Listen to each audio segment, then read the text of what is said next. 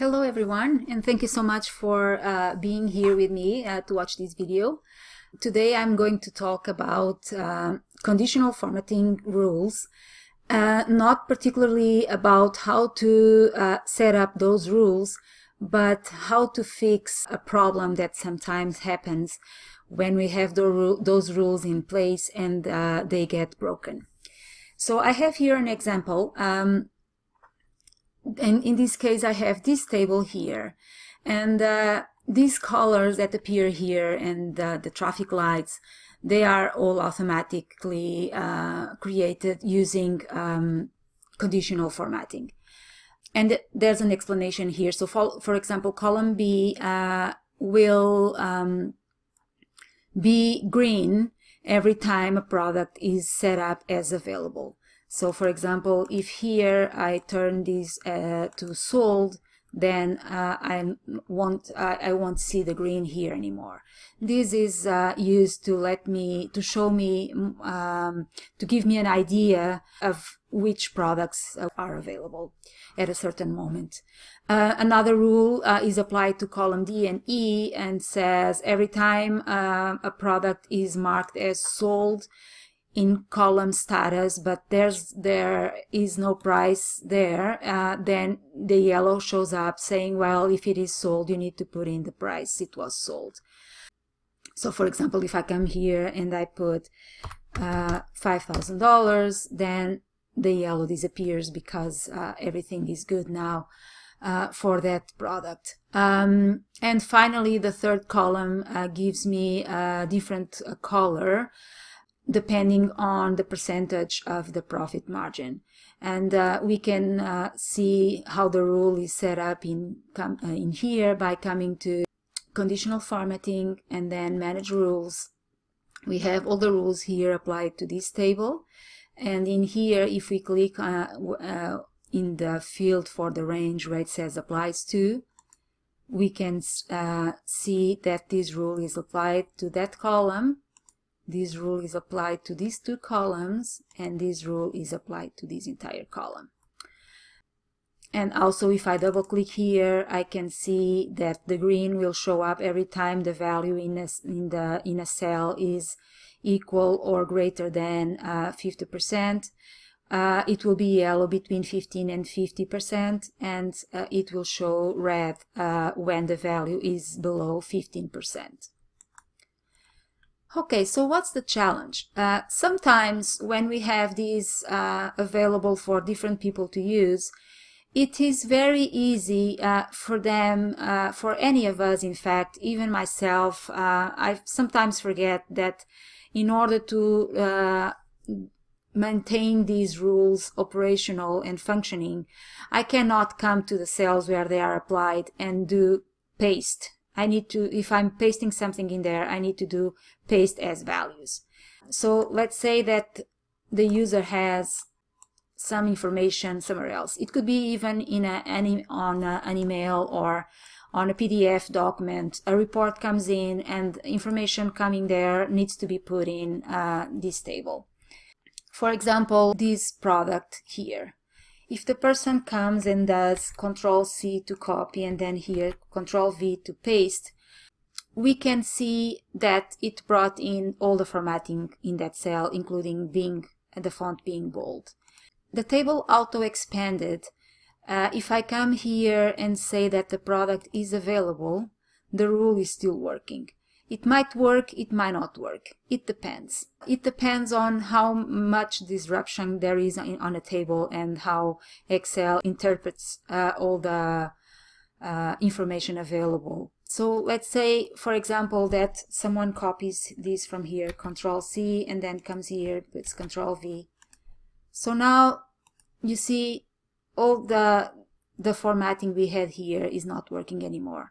We have sold is not centered as in the other cells. My drop-down menu disappeared, and the cell should show yellow because there is no price here and is not showing yellow. If I come to conditional formatting, manage rules, and click in this rule here, I can see that the field now is all broken. It's not as clean as it was before, and so it's not being applied to that certain cell there.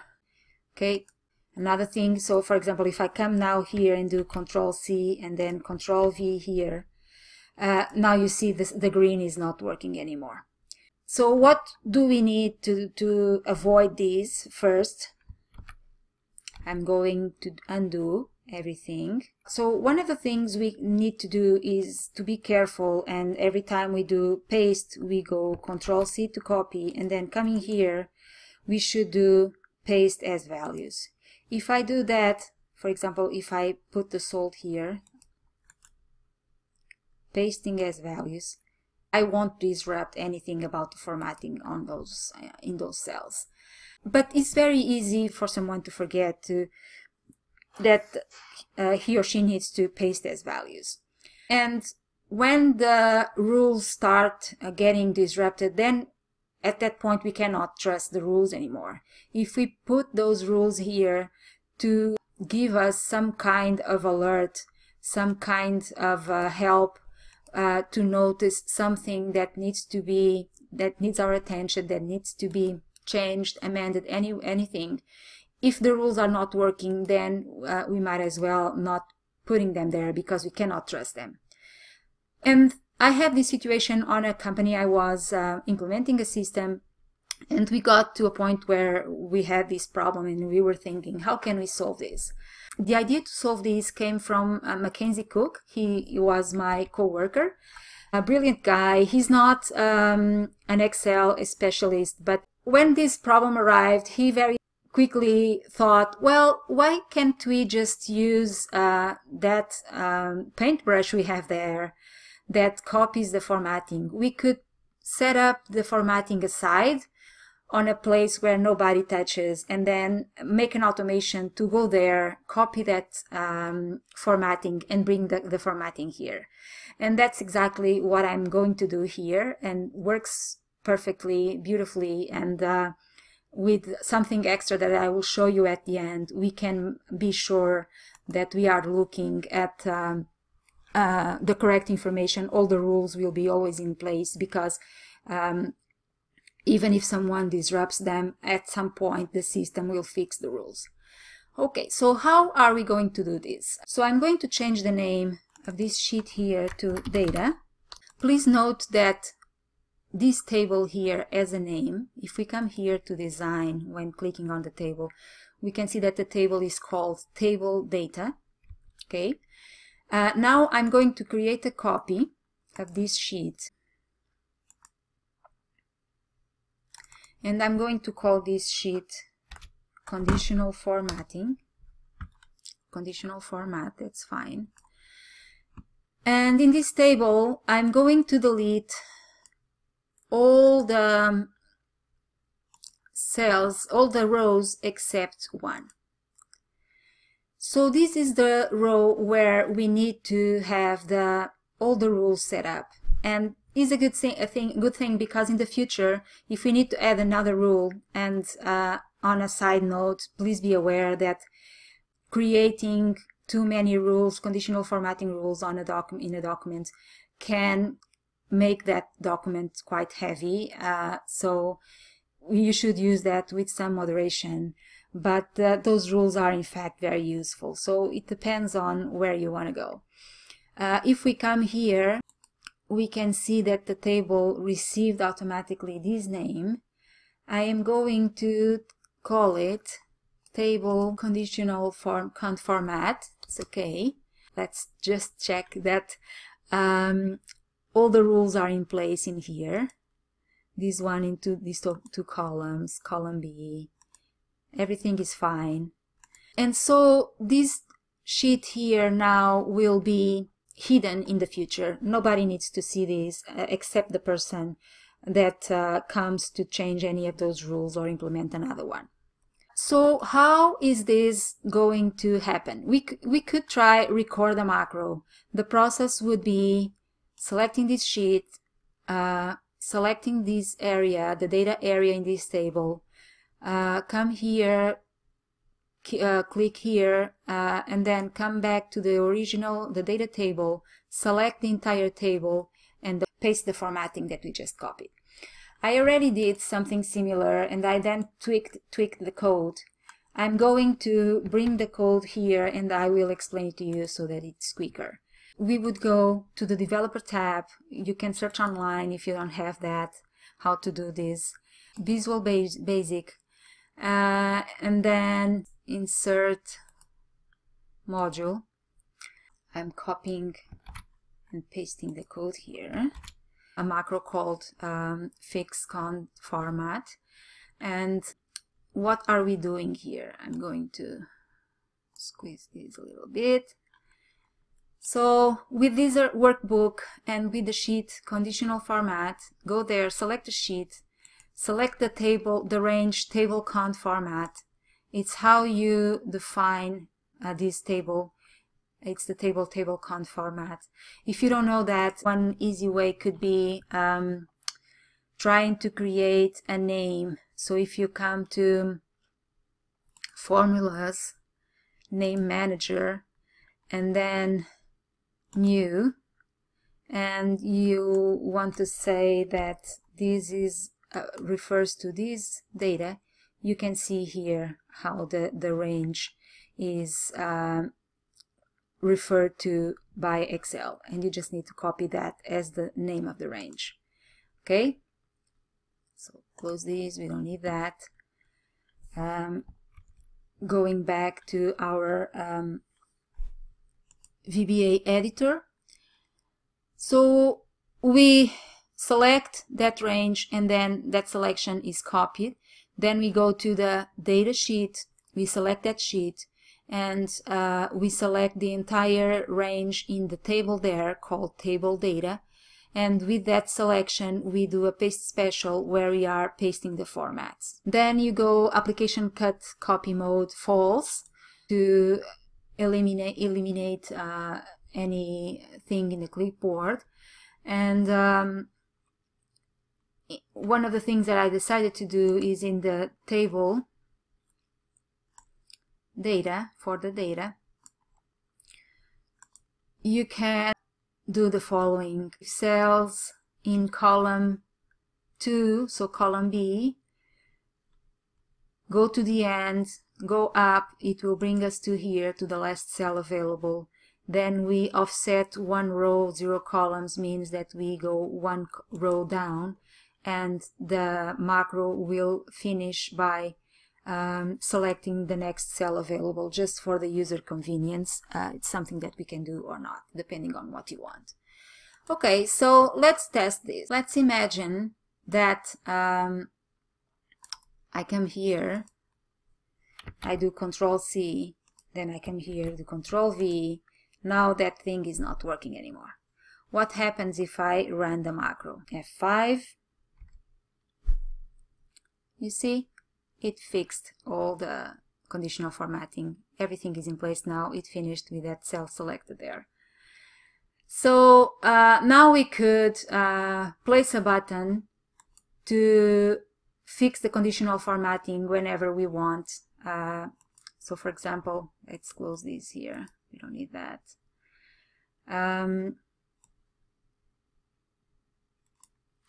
Let's say we could come here, insert a button,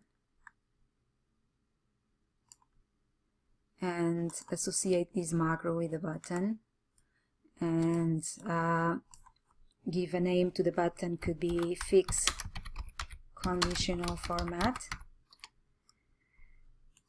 So now again we can test this. If I come here and I accidentally paste something there and disrupt the conditional formatting, when we run the macro it fixes that.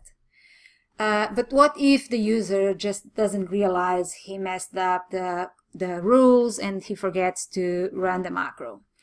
What we can do about that is coming here to the Developer tab again, and in here where it says this workbook, what we can do is we can instruct Excel to, every time the user saves the file, then make sure that the conditional formatting is fixed. so that the next time someone comes and uses the file, the conditional formatting is available. So for that we can go here. It's not something we want to, it could be, but in this case I'm going to suggest that we use the event before save. It's here. So we don't need that. And what we need to do is every time you are about to save, before that, please run the macro fix conditional formatting. And we can now save this. Oh, of course it's going to say I need to save this as this workbook as a macro enabled workbook. Okay, I already had one there with that same name.